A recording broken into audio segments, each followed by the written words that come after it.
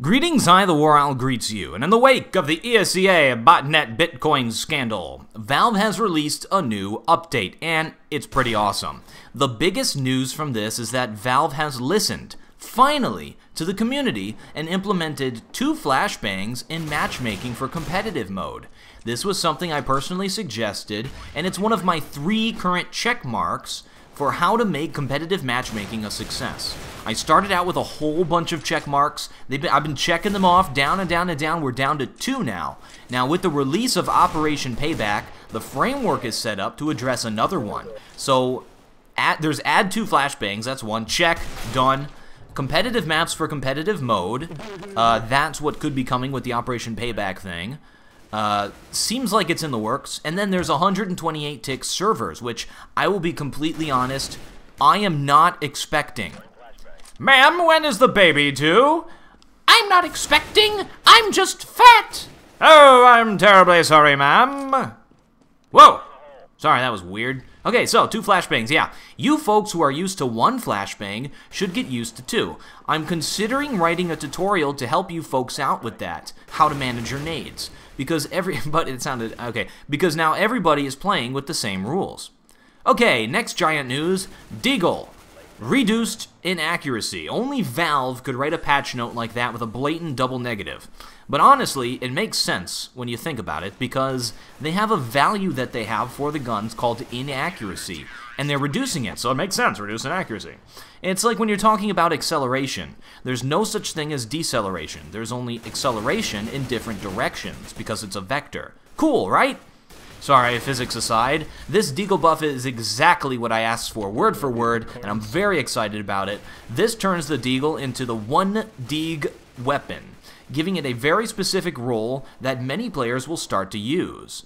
The Deagle is not for firing multiple shots. It is for going for that 1-hit kill around corners, and even for long distances given the damage fallout with the other weapons. The Deagle is not what it used to be.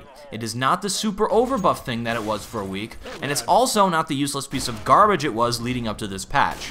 Honestly, I tried it out, and I think they still need to reduce the inaccuracy just a little bit more, but where it is right now, I can see players using it and not overusing it. Using it being like maybe 1 person out of every 5 will prefer the Deagle for a specific role.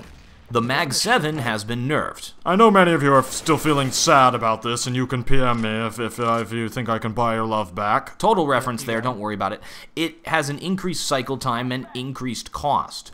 This will make it so folks can't 1vx with it on eco rounds, and at the same time make it less viable because of the cost. The Mag 7 definitely was the leading eco weapon for CTs, especially on maps where you could stick a CT to engage enemies at close quarters. It was being used in pro games, even instead of the M4 in certain positions. Valve wanted all their guns to be used, so they've buffed the other guns, the other eco guns, they've buffed the UMP by reducing the price and reducing the recoil angle variance. And they've buffed the Mag 10 by making it cheaper and making it fire faster. This will give the Mag 10 a similar role to what the TMP was in Source for the counter-terrorists, only this is for the terrorists. Honestly, people currently use the by zone for this right now, the high fire rate, the cheap weapon at close range, ownage sort of stuff. I think the UMP is going to be more used, but the Mag 10, not so much. So that's the gun stuff. Overall, good changes. They are all steps in the right direction, even the Mag 7 nerf.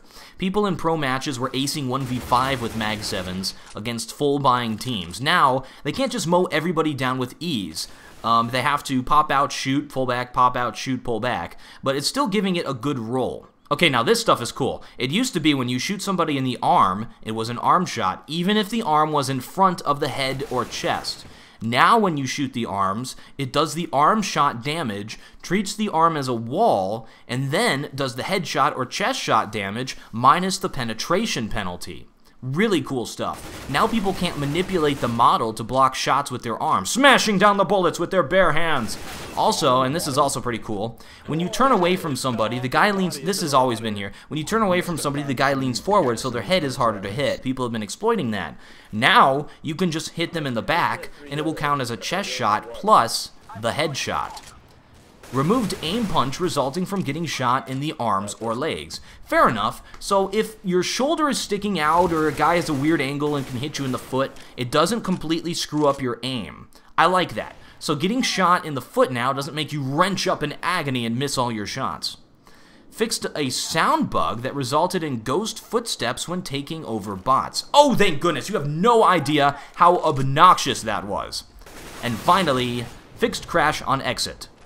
How vague.